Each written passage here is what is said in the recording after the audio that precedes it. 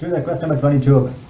They simply give a small diagram, okay, and they give about the intrinsic log rho I, and they give about the time, 1 by time, and they ask about, they give more options here.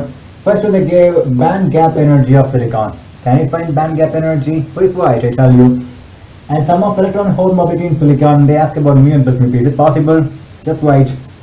The reciprocal of sum of electron, that means what? 1 divided by mu n mu p. Is it possible? Just write. Intrinsic carrier concentration of silicon, you can find this kind of concentration. Nothing you do. Okay. So from the figure, everything has to be decided. Is it right?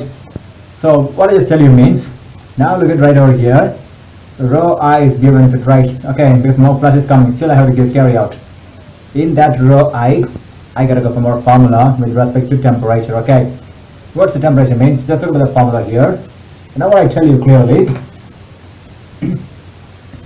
this Ni is proportional to T power 3 by 2. Okay, usually the same like intrinsic construction into e power minus the whole Eg divided by KT. Okay? Yeah, sure. And usually you know this rho value is inversely proportional to 1 by Ni. Okay.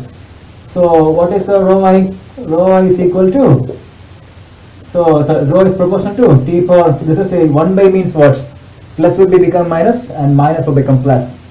T power minus 3 by 2 into e power plus Eg by KT. Is it right? So this rho I is going to get the energy gap, right? Okay. There will be no such mu n or mu p. No. Also there will be no such intrinsic carrier concentration right over here. So energy gap you can find out very easily. I hope you might have got this complete thing. Is it a game? No. It's a different style of game. So this rho I is proportional to EB, Eg energy gap. The first is option. Thank you all. Thank you very much.